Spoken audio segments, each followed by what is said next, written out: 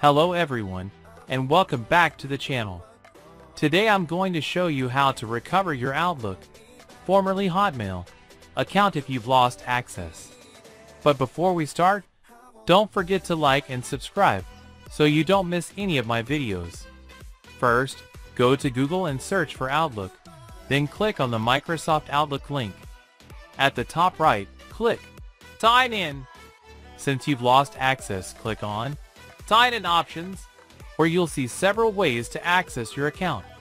You can use facial recognition, fingerprint, PIN, or security key if previously set up, or log in via GitHub if your Microsoft account was linked.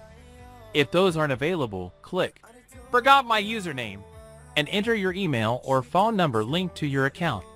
Microsoft will send a verification code to help you recover your username. If you don't have access to your email or phone, you can use a security key inserted into a USB port to verify your identity. Following these steps will allow you to regain access to your Outlook account safely and securely.